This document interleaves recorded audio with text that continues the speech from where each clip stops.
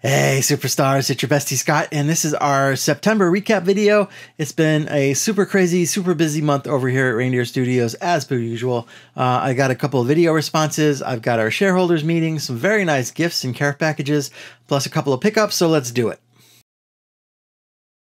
This one's pretty late, but that's okay. It's all about the support. It's from Mike over at Scoots Collectibles. He was kind of supporting Victor by giving away his new rookie card book, which I already have, but Mike simply wanted to see some of our favorite rookie cards. This Joe Carter was one of my favorites as a kid. I love this gorgeous Rocky Colavito rookie, and I love even more my Larry Doby rookie, but of course, nothing beats Don Mossy rookies. We have autographed copies of 55 Bowman and 55 Topps. Boom! Mic drop.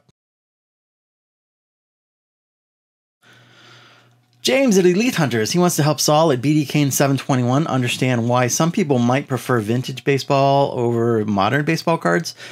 It's easy to make arguments for both, I think, and I kind of collect both to a certain extent, but I certainly do get more of a kick out of vintage baseball cards. I guess you could talk about how the history of baseball is so closely tied to the history of America, and maybe modern baseball seems a little irrelevant if you look at it that way, because you know baseball certainly isn't as big and as popular as it used to be.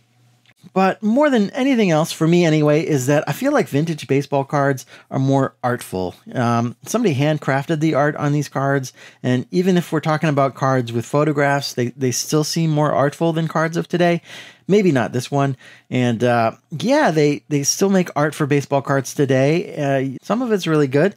You had Project 70 in 2020, but you know that ended up being a lot of hype. And you know this wasn't hype. This wasn't, you know, Blake Jameson with a can of spray paint or Natural drawing triangles on his Wacom tablet. These were unknown commercial artists rolling up their sleeves, sitting down at a thick wooden drafting table. You probably had a guy, you know, with a list of 10 players that he had to paint that day, not looking for fame or worried about his social media accounts, just doing great work. And that work is still being cherished and enjoyed today. Where something like this that was made just a couple of years ago, we've really moved on from it, I think. And I don't know if I'm making any sense, but I tried.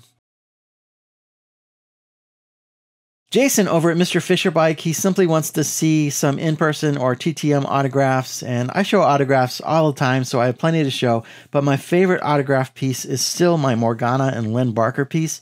My wife got Len to sign this for me while she was out of town at a conference, and it took a few tries, but I got Morgana to sign this through the mail for me. A link to this entire video is up there in the corner if you want to go check that out. The big thing that occurred last month was the Playball art show at Popped Art Space that I talked about a little bit before, but this was in Ravenna, Ohio. It still is, I guess. It runs until October 11th. But it was me and a bunch of other really rad sports artists doing a baseball-themed art show. The Pirates piece was from Nathan Matronick.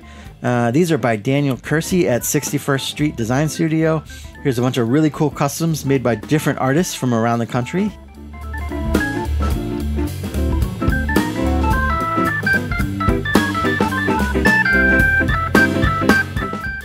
Here are my T205 paintings. Really neat to see them all together like this.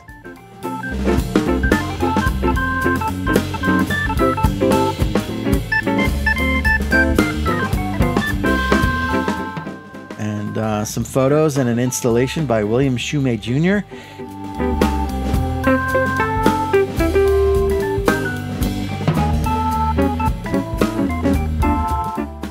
Here's a bunch of stuff from Eric Kittelberger at Triple Play Design. His Negro League prints are really, really cool.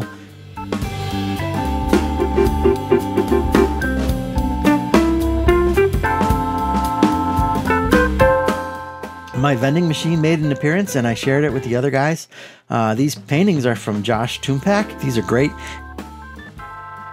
And Dave Arantes made these really fun graffiti style 86 Topps pieces. And finally, not to be outdone by his dad, Luke Kiersey contributed to the show as well. Two of my paintings have made the trip to Brooklyn, New York to Shapeshifter Lab for another baseball-themed art show. This one starts on October 10th, and B. Roth helped me get into this one, so thank you, Brian. You New York people should go check it out and possibly take some video for me because I can't make it to the opening, but I'm still very excited about it. New shirts. We've got a couple more stadium shirts, including Houston and San Diego. Seattle was requested, so I will get to that one soon. And I also did this Colgan's Chip shirt, thinking no one would ever buy this one, but I've sold a couple already, so that's cool. I think it's neat anyway, and that's all that really matters, right? I've got a lot planned for this month and some new stuff planned in time for Christmas. And I'm looking at my content for next year, and I'm super excited about everything that's coming up.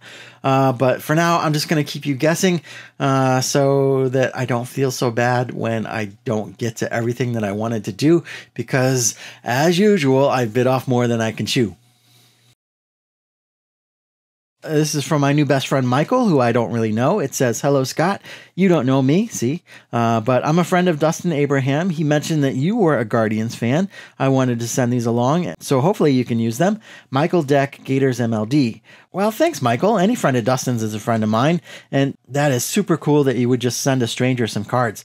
So let's see what we got. Here's an awesome purple Stephen Kwan rookie, Logan Allen, Ernie Clement, Rocchio, and Aaron Savali. There's Nolan Jones, Andres Jimenez, Jose, Zach Plesac, SpongeBob, and Dr. Sticks. We've got Classe, Tanner Bybee, Eli Morgan, Clement, Nails, and Stephen Kwan. And finally, a super cool Jose Ramirez. That is so rad. Thanks, Michael. You've definitely found the right home for these. Well, hey, everybody.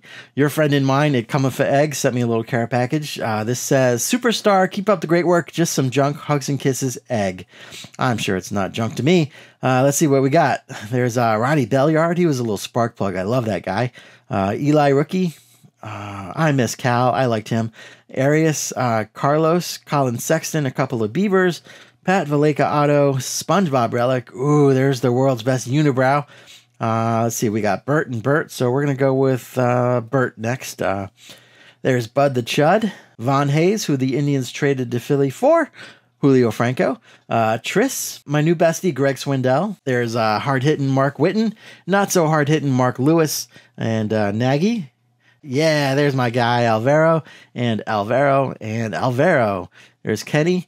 That Jordan guy, was he any good? This Sandy is fun. I didn't have that one. Don't mess with Sandy. These guys, Andres the Giant, see what I did there, Egg. Jose, there's Shane, Oscar, Andres, Bo, Andres, Jose, Josh, Jose. Haha, that's awesome. It's a Scott sticker and an Egg shirt. I love it. And a shiny Andres sticker and Jose, and one more team bag. There's the awesome Bert Otto, Jarrett Wright. There's a numbered CC, Franimal, and DJ. These are super fun, Egg. I love it. These stickers are the best, man. Thank you. My man Eddie of Eddie's Cardboard Chaos sent me a little birthday gift because he's awesome. This says, "Scott, this is smaller than I thought it would be, but last year I gave you nothing, so quit complaining and open it." I'm not complaining at all, man. Happy birthday, Eddie the National Treasure Walgren. Let's see what the Avengers have in store for me. Oh man, I've been wanting one of these for a long time. This is a 1948 Topps Magic photo, and these are like tiny, tiny, tiny, but super cool. I think this is Johnny Berardino, but I'm not positive. I love it, Eddie. Absolutely no complaints, man. This is fantastic. Thank you, my friend. Speaking of birthday, pro tip, when you have a list of awesome stuff that you want, sometimes you get some awesome stuff. My parents bought me an awesome autographed 1952 Topps Al Rosen because they're awesome. Super excited about that one. My awesome in-laws, they bought me the new awesome Ray Chapman book, which I just assume it's awesome because I haven't read it yet. But the author, Scott Longert, is awesome, and he hasn't let me down yet. And the awesome Mrs. Reindeer came through with this awesome Redman Larry Doby. And guess what? It's awesome. Absolutely gorgeous card. Big hugs to my awesome family. Almost done. I picked up this Norman Rockwell set at the flea market. It's okay, I guess. I think the images are probably kind of too small, really, but kind of cool, and it was just $2.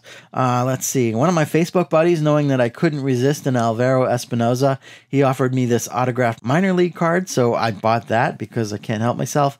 And Brian at Card Soup sold me this R346 Blue Tint Bobby Feller. So I was a little miffed about missing out on a card that I've been after for a little while on eBay, and this was sort of a consolation prize to help me get over it.